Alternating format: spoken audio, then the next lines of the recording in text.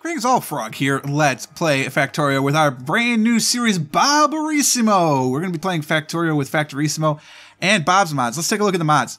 I haven't done this in a while at the start, so this is what I'm using. If you ask the question, you can come back to this first video. This is it. I'm also updated the Factorio mod list page on my website, PurpleFrogPlays.com, so you can check it out there. We're going to use the advanced logistics system. This is what I've been trying to find for ages. Was not updated for 0.13 until long after I had started my 0.13 campaigns, but is ready to go for 0.14 by the time I've upgraded, because 0.14 has been out forever.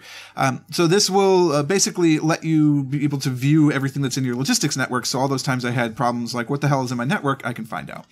Afraid of the Dark is new to me. This was recommended by McFry, also known as Orange. They are the one and the same. Surprise. I hope he doesn't care that I said that.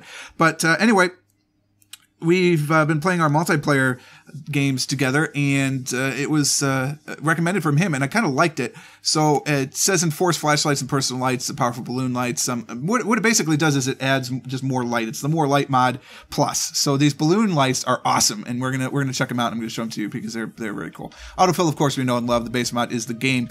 We're using Bob's adjustable inserters, which let you do the GUI and the hotkey. If you haven't seen Bob's mods in a while, you can actually modify individual inserters, so you no longer need long inserters. I think the base long inserters are in the game because they are before we get to adjustable inserters, if I recall. I think science-wise you have to do that. But then all the fast inserters and stack long inserters and all that stuff, they're not there because you don't need them, because you can just modify it. It's quite convenient.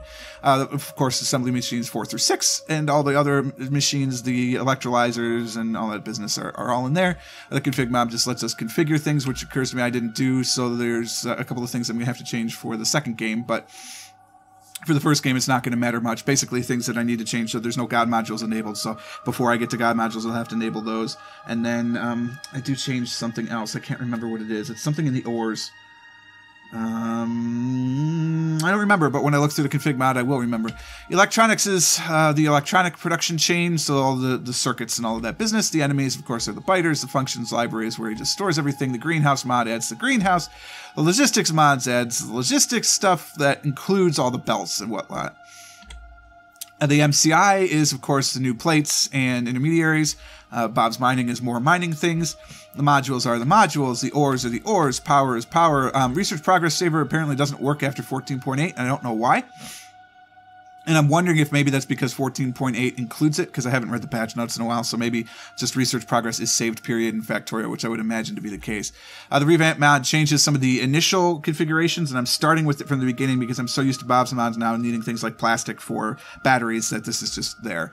Bob's tech that adds some tech research. Vehicle equipment is new. I have not played with this before, so we'll see what it gets. But vehicles in 0.14 can now have equipment slots like power armor. So we'll see what kind of things we can add into that. Bob's Warfare, of course, is more things. We're going to play Chainsaw. This is another McLepticon edition. Mook, as he's called. This basically bridges the gap between the cutting trees manually and then having robots. So we'll try it out. I haven't gotten to play it yet. In the multiplayer game, we didn't get to it, so we didn't play. Chunk markers, that's another new thing from Mook. This, it says it adds colored hazard concrete and rectangular marker tools. It adds for planning, which is cool. It outlines a chunk in a color, which I think is really cool. The clock is the clock. Factorissimo, of course, is Factorissimo. If you don't know what that's all about, go ahead and check out the other Factorissimo series. GDIW, I finally included it because I keep getting the liquids messed up, so now it doesn't matter. I can just switch the recipes to either way. Hack splitters. This is a new splitter that creates perfectly balanced transport belts. So in most locations, this will work. If you've ever seen a Roomba or Stijo, they play with these all the time. It was basically brought to my attention through them, but also then Mook says, look, you really need to be playing with these. And he's right. It definitely helps some things in that multiplayer that we played. So in most instances, this will be good, but a couple of things like when we're bringing in two different products and we want to split them equally, that won't work. We'll have to use the old splitters. But for the most part, this is what we need. Large inventory because I'm obsessed about that. This makes me sad. It's 9 Inch Nails ambient music tracks. We're not going to play with it because it's if you go through it, it says, hey, it's a Creative Commons license, blah, blah, blah. I'm like, oh, cool. And I check out the license, yes, but non-commercial. So I can't monetize videos and use this music. So I'm using it in my personal plays and it's cool, but unfortunately we can't use it in monetized videos. So alas. The original game music, of course, in HD. The Rail Tanker is the Rail Tanker. RSO is RSO. Skip first hour. I did install this. I have to admit, I now have, this will be the 9th or maybe even 10th Factorio series. You've seen me play the beginning of the game. You don't need to see me play the beginning of the game again. So I'm going to skip first hour, quote unquote, which allows me to have belts and power furnaces and all of these things from the beginning, so I can get up and rolling in probably 10 minutes instead of the first hour. So that's why I have that in there. Sticky notes, I'm very excited about this. This allows us to put things on the map as reminders. But what really does it is that you can add text on any object in the map, which Factorissimo is an object, so I can label these damn things instead of having to have the box outside. Especially with Bob's Mods, there'll be too many different icons. I'll get too confused, so this will be much better. Tree collision, of course, because it's the only way to play this game. And then yet another resource monitor fork. I haven't had a resource monitor in a while, but it's time. So I have added this back into the game, and it just helps keep track of what's what. So we haven't made any changes, so it doesn't matter. Here are my options if you're curious. So that's all that stuff is on. There you go. Sounds, of course, are there. I might have to tweak these a little bit because it's a new install, so we'll see how things work. It seems okay for me now. The GUI sounds really quiet, though, so maybe I need to add the GUI up a little bit more. And we'll just see how this all plays out. Yeah, it's already a little bit better. Controls. Let's make sure all the mod controls are new. Advanced logistics system. Oh, okay, that's cool. I don't use that at all. I don't use that at all. Sticky notes is Alt W. Okay, yeah, I'm not going to use that for anything else. The chainsaw is the Grave, which is just very convenient to use. Shift E for the inserters. Yep, I'm used to that now. Control F for autofilling. Right. Autofill limits on and off. I don't care about all the Shift E is everything I use for those. Okay, so everything's good. We're good to go. We are ready to start. I don't need others. Right. Yep, that's all set. We go back. We are going to play. We're going to play a new game. So all of these ores we could change, but I'm using RSO, so actually none of this really matters. We will play infinite width and height because this is Bob's Mods campaign, so we're not going to stop. I am tempted to turn on peaceful, but I'm not going to. And go. Let's hope it doesn't crash. Sinking. And here we are. I don't need tips and tricks. Thank you very much. I see that if you see me play and you're like, why does that always appear? It's because I basically copy to a new location every time I change things. So the Steam game is actually my hands-free game. The rest of it is not. Okay, so this looks not bad. I don't think we need to regenerate it. We've got huge amounts of iron. We have our stone to start with. We have iron here. This is going to be galena. That is quartz, tin, zinc, coal, another set of zinc, which is interesting, copper. We see over here bauxite, so we don't have to go too far for that, and then a ton of iron to start us off with, so I'm very excited about that. I think this is a good location. I think it's not that defensible, so we're going to have to consider about getting turrets and everything set up in the first place. But look at all the stuff that we have at the beginning. So we've got plenty of things that we can do to get started. So here's the full inventory in case you're curious. Oh, wow, it does Bob's Mod stuff too. So it gets you basic circuits, basic electronics. It's enough for 2 columns of steam engines, although it is slightly different than what I like because I run a 13 boiler. I don't like the 14 boiler setup personally. So we're going to have 2 extra boilers for later, which is fine. Gives us plenty of rail, gives us the trains, so we can actually start training things right at the beginning too. I don't think we need to do that, but it's certainly available to us. So let's take a look. Where do we put the power? I think we're going to run power through here for 2 reasons. One, because this is a very defensible location, and it's very inconvenient. I don't think running a bus from here is going to be very helpful to us at all. So if I put the power here, I can wall off the power area very, very easily, and then be safe. And just have the wires go everywhere they need to go. I'm talking really fast because obviously the game is running. So what is this? I don't know. Short and long. That's the inserter thing I don't care about. Clicking on the clock doesn't do anything, but at least it shows you the clock. But we don't want to piss people off. We do have 2 oil spots right there too. Unfortunately, one of them is on the iron mine, which is very annoying. I didn't know RSO could do that. How bad is it? That's the zinc. Oh, okay. All right. Yeah. So it's in the iron mine, but it doesn't cover up any iron. They cannot share spots, so that's fine. Okay with that. We've got plenty of gears. We've got our science ready to go. We start with a car. That feels real cheaty. I might actually blow up the car. Plenty of, but It gives you 36 inserters, but 28. What do you do with the 8 extra burner inserters? I don't know. Plenty of power, assembling machines ready to go. Obviously, none of the research is done. So I just have these items. This is kind of like, hey, you had this on your ship, and then you crash landed. I'm like, oh, all right, so this is what we could salvage from the wreckage, basically, and now we've started over. So let's go up to the north. We're going to put in our power. I do know that means we have to run the power around the lake. We can't go through the lake right now because reasons.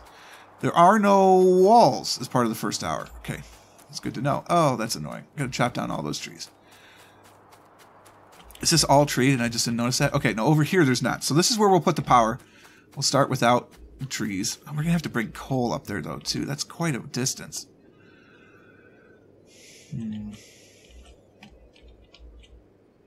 Yeah, so be it. We're a long way from plastic, so it's not like anything's going to need the coal right away anyway. So you can see we have more light. It's not quite as much light as I would like, but it is more, so that's something. And now what we need to do is, are we going to go vertical or are we going to go horizontal? There's more room horizontally, so we're going to go horizontal. Through this, vertical, I don't know. Let's throw 10 of these out there and see what it looks like. We'll go as far north as we can go, which is quite far north. We can wall that off. This will be the 2 starting. Well, no, because I want to be. Look, I'm going to have landfill. All right, so that's the start. All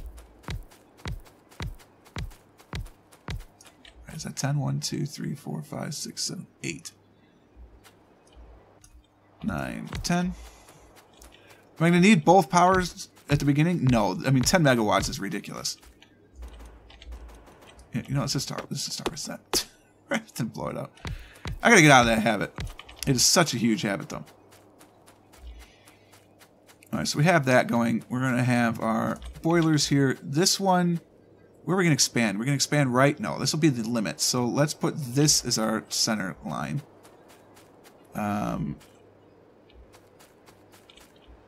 Starting here. I don't have any rocket fuel. It's very sad. 15, so that means I put down 13. Very good. Oh, they are gapped well apart.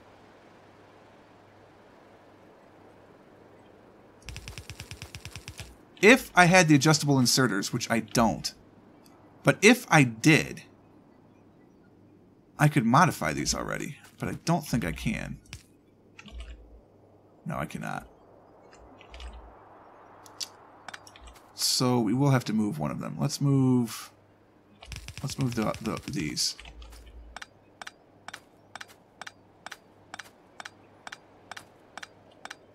Here's a big question. Did I put this in the right spot? It's good enough.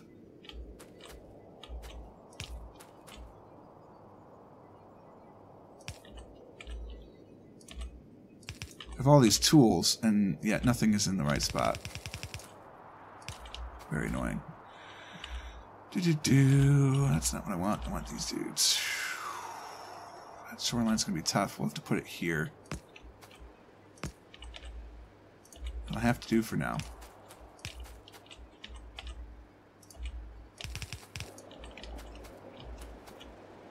Right, water is flowing.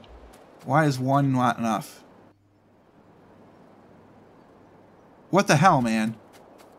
Why is one not enough?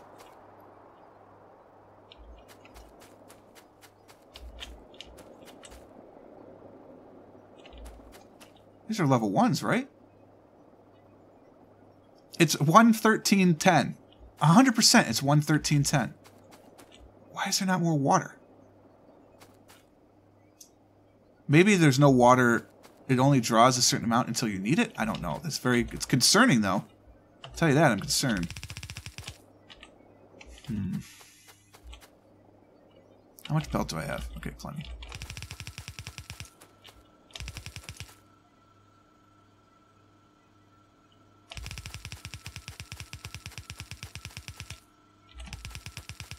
Basically, I'm going to go around this. We're going to be cutting a lot of trees down. Obviously, it doesn't. The hour skip doesn't solve our tree problem, right? It just gets us started with some other things.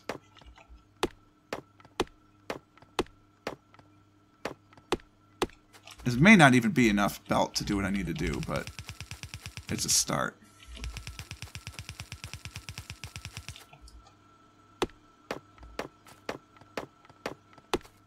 I'm so used to like burning, just shooting down the trees, and I can't do that. That is not an option.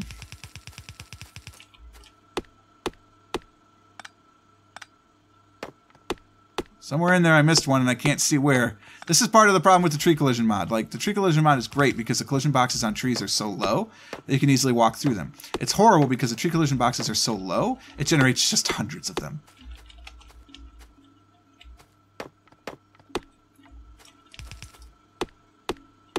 Should we have started with this map? Maybe not, honestly, but I think it's pretty decent. I will try to remember to get the map exchange string for you at this first video description. If I don't remember, just let me know, and then I'll add it too. Because I'm going to be recording a whole bunch of these at once, obviously, because that's what I do.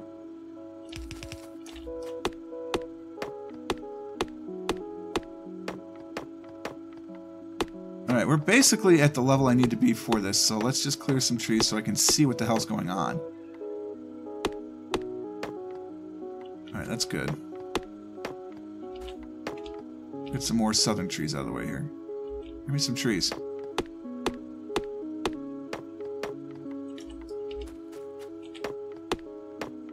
There we go. I'm like, I need those branches out of the way. What tree is providing those branches?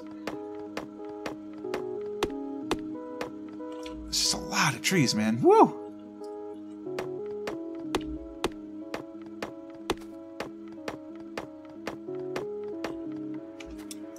So what are we doing with this campaign? Well, we're going to do factories is what we're doing. Boborissimos, man. So we're going to have huge buses. I'm going to plan for the future. I'm going to do a 4-bus of iron. Even if I don't use it right away, I'm going to do a 4-bus of iron. I'm going to do a 4-bus of copper. I'm going to do 2 steel, 2 gears. So that'll be a 4. All my buses will be in 4s. I'm going to do circuits, the basic circuits down 1 gear, maybe even down 2 lines. I said gear, I meant to say lines. Down 1 or 2 lines. And then we'll put the advanced circuits down more lines. We will use robots to act as intermediaries between Factorissimos. So we're going to make sure to leave plenty of room on the ground in between Factorissimos. We're going to put at least 6 spaces in between each Factorissimo. So there's room to put chests in, there's room to run belts, because obviously I'm not going to stop doing spaghetti just because I'm doing Factorissimo. That's ridiculous. We're going to make dedicated factories, so we'll have a circuit factory. Inside of that circuit factory, there might be a number of things that needs to produce. Basically, if anything needs more than 4 inputs, we're going to have it as its own separate thing.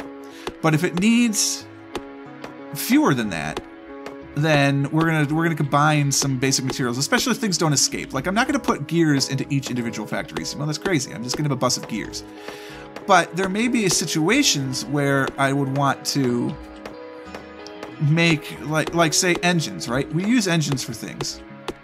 So maybe that's not a great example, because we do use engines for things. But we may want to, like, if we never would need them, we're not going to put them out. We're not going to put them into another thing. So what's something that's only used in one location? I don't know, I can't think about it. But we're going to have just a huge bus.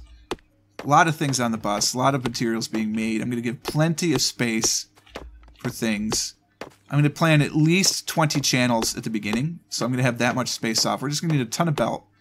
But we have a Factorissimo that we can devote to belt making, so it's not like it's going to be a huge issue. All of the smelting will be done in a Factorissimo, because that's the obvious way to do it. You know, we don't have electric furnaces at the beginning, but we will get electric furnaces, and we will smelt off of them, because that's what we need to do when you're in Boborissimo. We're going to need just an astronomical amount of power. We will use the solar panel trick in order to compensate for that, but we will need just an astronomical amount of power, because each of these Factorissimos draws a significant amount of energy. I think I have something like, what did I have in the last campaign? Like 20 Factorissimos, and it was drawing 60 megawatts of power. So they are incredible resource hogs, which is fantastic.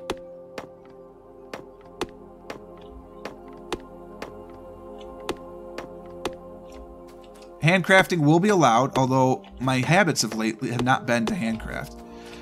We do know that I can run 2 power columns on 2 miners, so we're only going to have the 2 miners, although that's in vanilla, so in Bob's mods we might need 4. But I'm going to just start with 2. This video will end when I have the power hooked up to these, by the way, so these are weird places. My inventory is not correct by any stretch.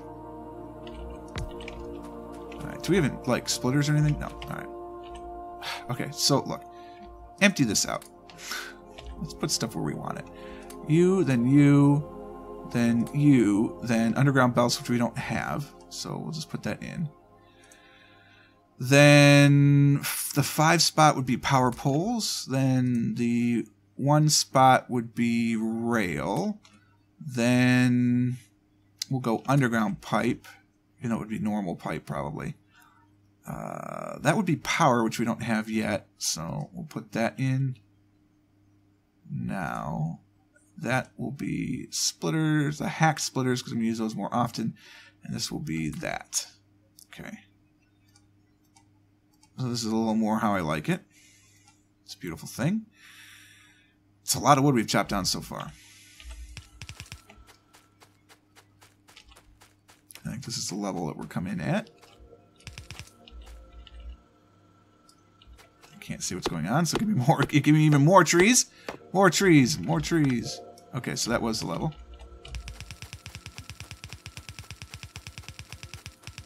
All right.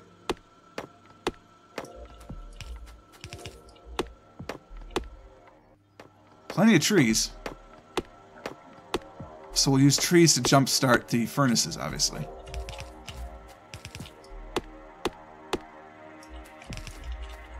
Alright, power is attained. So what I'm going to do in here is use one of these to start the mining. No, you know what? I'm going to do 2 of these to start our mining operation. And in here, since we have 20 of these, we'll put that. And we'll run our power through here.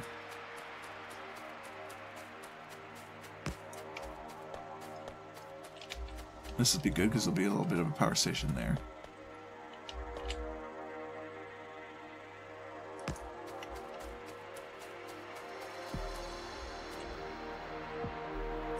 To there, and then the last one will be right up by these bad boys. And then I think we can get away with 1 set of these, can't we? No, it does not. You need 2. Well, I'm going to use 2. I'm just going to use these guys.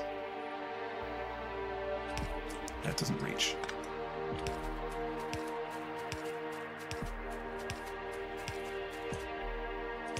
Okay. Yeah, it's not gonna work because of the double nature of the beast, which is strange, but understandable and acceptable. Alright, power has been hooked up. Now what we need to do is not worry about the second column, because I want to spare my resources at first.